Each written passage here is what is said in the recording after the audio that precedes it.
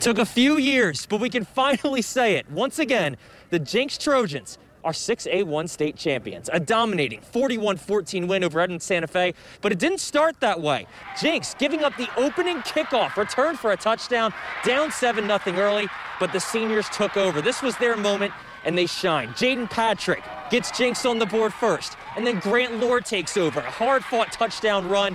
Jenks taking the lead that they would not give up. Head coach Keith Riggs had migraine issues in the first half. He did not come out for the second half, so Jenks closing this thing out with two coaches in mind. One was in the locker room, and one was looking down from above. Amazing. I can't even put it into words. It's been about two. We lost the last 2 years by 8 points, and to come out here and do this, it's just amazing. Just told the kids at halftime, what better medicine could we give our leader than to come out here and execute and do the things we did. It's all credit to the kids and Coach Riggs and the program that Coach Trimble laid out before us. This is for Coach Trimble. I know he's smiling down on the Trojans today. I know that for a fact. It's a feeling like no other.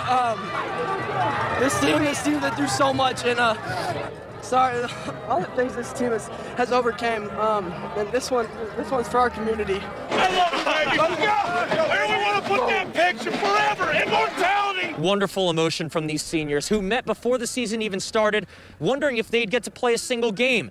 Now, for the first time in their careers, after so much adversity, they're lifting a gold ball. 41-14, Jenks dominates, and they are your 6A1 state champions.